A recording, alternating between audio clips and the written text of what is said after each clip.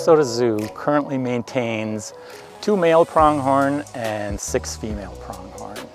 Eyesight in pronghorn is probably their strongest sense, more so than hearing or smell. They are a very sight-oriented animal. They live out on the plains and they prefer areas without trees so that sight is unobstructed.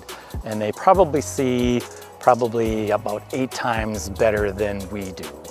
Pronghorn, sometimes called antelope, even though they're not a true antelope species, are named for their horns, which are unique in that they do have something called a prong on them, which animals with horns typically do not have branches on their horns.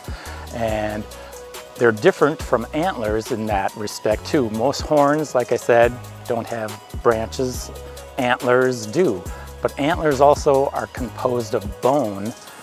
Horns are keratin sheaths. Keratin is the stuff that comprises our hair and our fingernails and the animal's hooves. And you can see horns are also hollow. There is a bony core underneath this horn, but another unique thing about pronghorn is that these fall off every year, like antlers fall off, but animals with horns typically do not shed their horns. Pronghorn are the only animal that has a horn that's routinely shed and that branches. Females are typically hornless, or if they do have horns, they're very small.